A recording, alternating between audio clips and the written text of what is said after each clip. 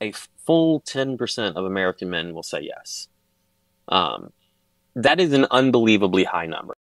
How prevalent, I guess, are sex addiction? It's hard to determine what is a dysregulated amount of sex and whether or not someone's self-report is accurate. Here's what I mean by that. When we run nationally representative surveys and I ask, do you think you're addicted to porn? A full 10% of American men will say yes. Um, that is an unbelievably high number. And I'm not trying to dismiss people's concerns, but if 10% of American men had a full blown addiction, a true addiction to porn, we would expect there to be a much larger societal consequences. I mean, when we think about true addictions, we're talking about wages lost, work missed, relationships falling apart, health problems, all of these things. None of those things are currently attached to porn use. So we actually see this phenomena with porn in particular, where people will over-report it based on the fact that they're engaging in a behavior that makes them feel guilty and ashamed, but yet they still do it.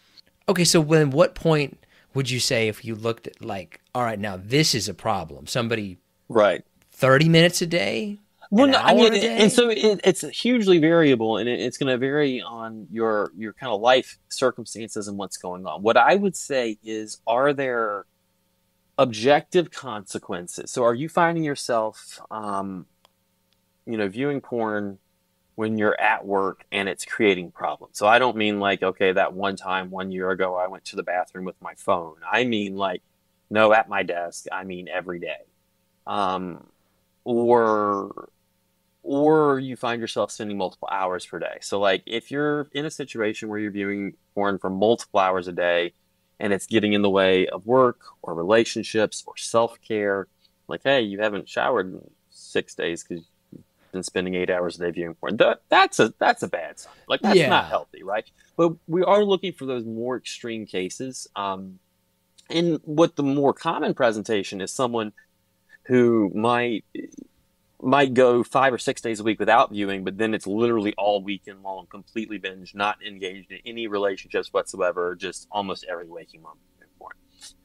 And again, these are extreme examples, but those are the types of examples that we see in therapy, that show up in some of the treatment studies as well, of people that it's objectively ruining their life. I mean, and that sounds like a weird criteria to put out there, but I mean, that's what it is. Is it actually really creating major problems in your life? And is it more prevalent amongst men, women? Undoubtedly, men, among people that self-identify as having sex addiction, that seek treatment for sex addiction, men are more common, and typically it's heterosexual men, despite the fact that, bisexual, gay men who have sex with men are actually typically much more sexually active and having more sexual encounters in their daily lives.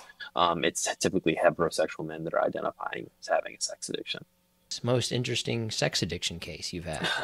It's not actually the sex addiction cases that are the most interesting to me. It's the ones that think they have a sex addiction when they don't. So, like, talking to someone that might say, "I'm addicted to porn." I'm like, okay, so when was the last time you viewed porn? Well, 3 weeks ago when I was in the supermarket, I was at the impulse counter and I saw this very scantily clad woman on the magazine, and I thought of what she might look like naked. And you're like, yeah, but when was the last time you looked at porn?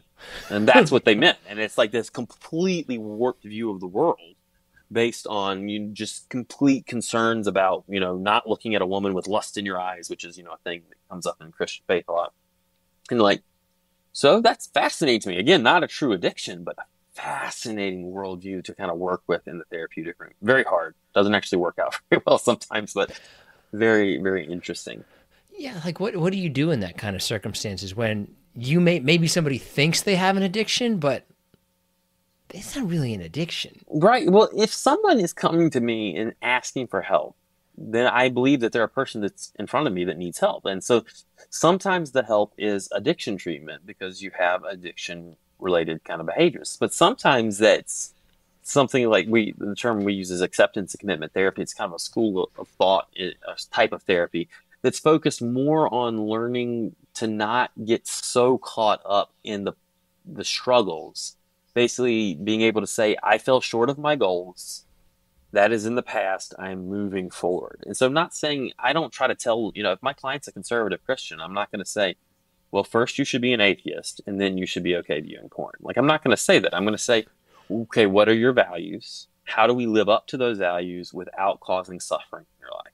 And what does that mean for you? And so it looks a little different for everyone, but oftentimes it's about learning not to hate yourself when you fall short of your values and learning not to obsess about those values when you're living up to them. And so it's this balance of trying to just kind of even things out. Can people really break the cycle, or do they just change one addiction for another? People can absolutely break the cycle, and I would challenge people to think that breaking the cycle doesn't just mean total abstinence. If someone in college was drinking 6, 7 drinks a day, living in a perpetual state of hungover to drunk, and couldn't stop when they wanted, but then come to a point through either intervention or personal decision that they drink once or twice a month, that's breaking the cycle, right? That's breaking a cycle of what looks like an addictive behavior, even if they're not abstinence, even if because they've chosen to do things in a way that's safe. So there's this notion in addiction treatment of harm reduction. Anything you do that makes you safer and more likely to wake up tomorrow, even in the midst of your addiction, that's breaking part of the cycle. And so, yes, absolutely. And I see people that go through recovery for one substance and never pick another one up. And yes, I see people the other way too, that just seem to transfer one to the other. The person that had alcohol that goes to gambling, from gambling goes to sex, from sex they go to heroin. Like, yes, you see that.